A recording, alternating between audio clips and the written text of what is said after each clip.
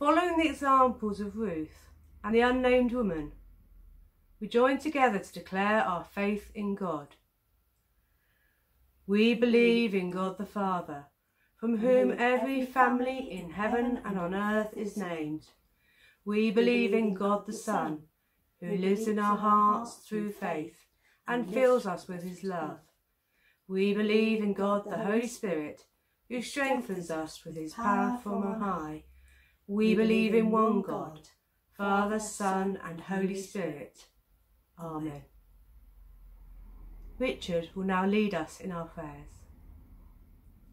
Let us pray for the Church and the world and give thanks for God's goodness to us. As we reflect on the stories of Ruth and the woman at the well, we should pray for all those who may feel marginalized or set aside from parts of society.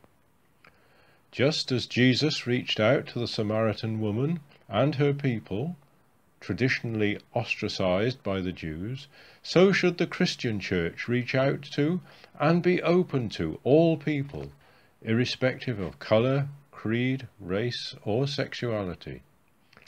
And so we pray for a church where all people matter. But as a church, we are only as effective as its people, its leaders, ministers and members.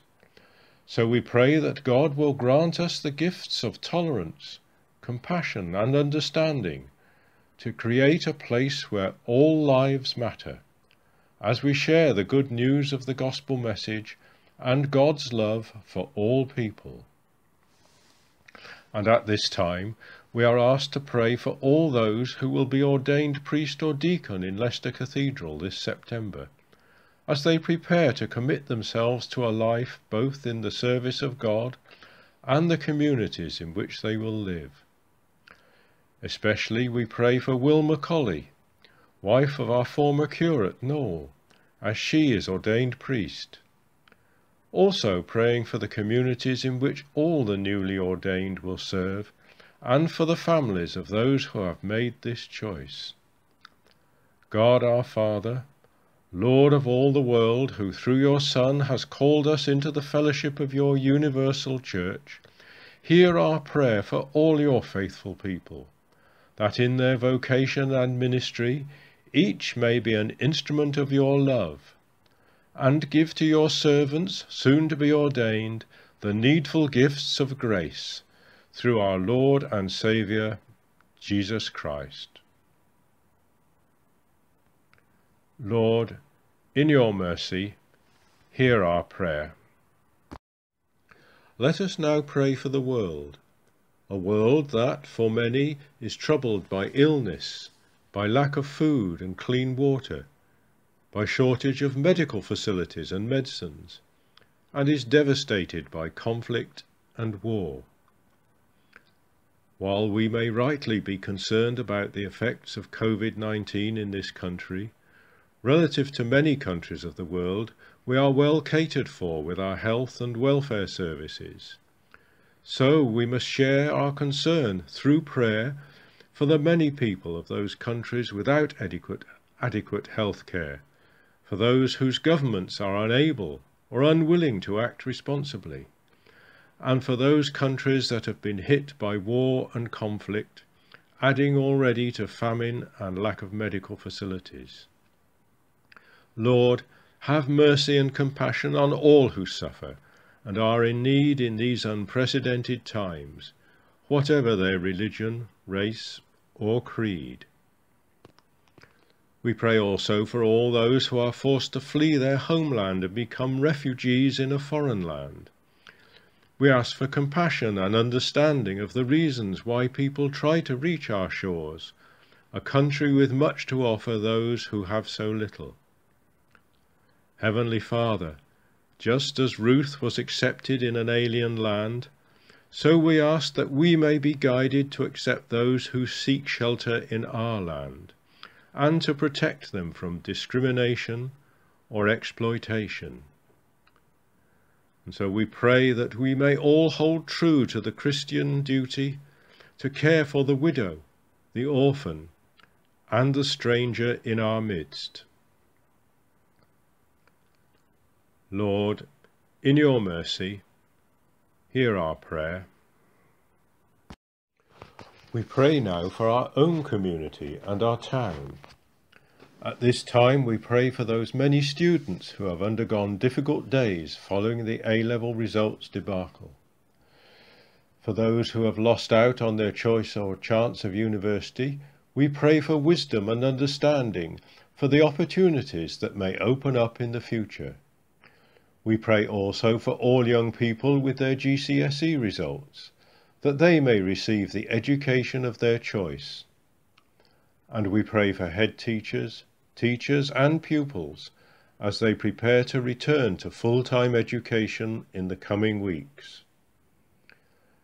After many months of restrictions on movement and on association with friends and family, we pray for those many people that have been affected by the pandemic, those who are lonely, those who feel neglected, those who are depressed or find isolation mentally challenging. We continue to give thanks for the work of medical staff, carers, and social and voluntary services. And we give thanks for what the Church has done within its community. But we should ask, what more can we do both within, outside, and beyond the family of the Church? Loving God, open our eyes to all who are in need, and the opportunities to show the true meaning of Christianity in community. We pray also for the sick, for those awaiting hospital admission or recovering from illness, and we pray for the bereaved, both the recently bereaved and for those who are struggling to come to terms with their loss, especially where a normal funeral has not been possible. And in a few moments of quiet prayer, let us place into the loving, caring and healing hands of God any known to us personally who are in any kind of need.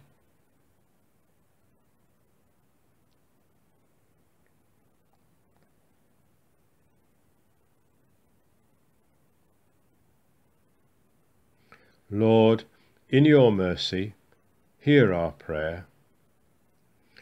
Heavenly Father, who through your Son healed the sick and comforted the distressed, uplifted the poor and gave hope to all people, bring that healing to all for whom we have prayed this day.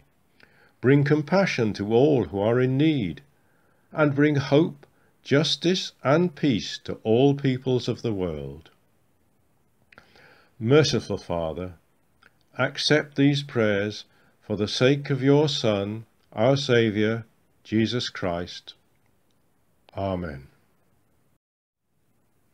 Let us conclude our prayers by joining together in the Lord's Prayer. Our Father, which art in heaven, hallowed be thy name. Thy kingdom come, thy will be done, in earth as it is in heaven. Give us this day our daily bread, and forgive us our trespasses, as we forgive them that trespass against us. And lead us not into temptation, but deliver us from evil. For thine is the kingdom, the power, and the glory, for ever and ever. Amen.